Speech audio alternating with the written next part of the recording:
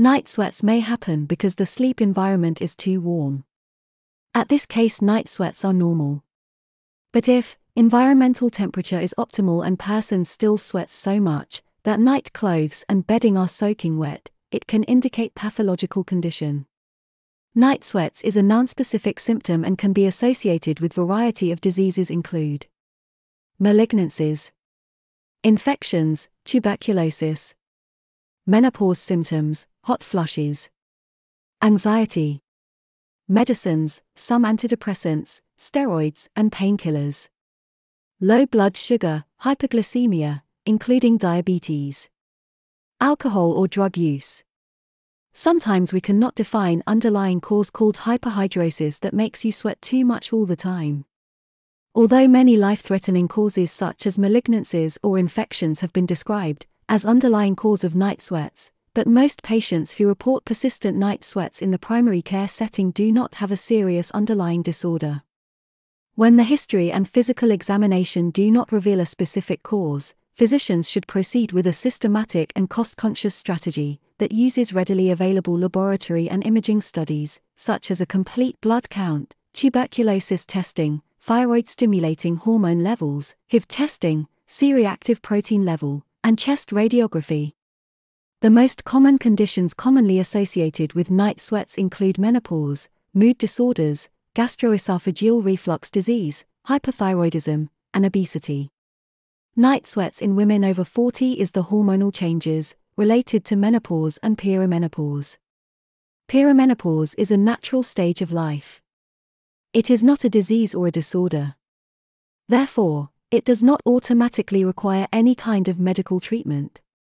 But night sweats and hot flashes during this period can be managed hormone replacement therapy, or mindfulness and cognitive behavioral therapy.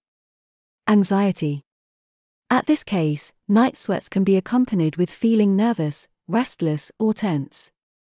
Having a sense of impending danger, panic, or doom, having an increased heart rate, breathing rapidly, hyperventilation. The presence of night sweats alone does not indicate an increased risk of death. But when night sweats can also be related to serious illnesses like cancers, lymphoma, leukemia, infections, HIV, AIDS, tuberculosis, diabetes mellitus, nocturnal hypoglycemia, endocrine tumors, pheochromocytoma, carcinoid, and other conditions. Autoimmune disorders, such as rheumatoid arthritis, can also cause night sweats. Hyperhidrosis. It is a relatively rare condition, in which body produces excessive sweat for unknown reasons.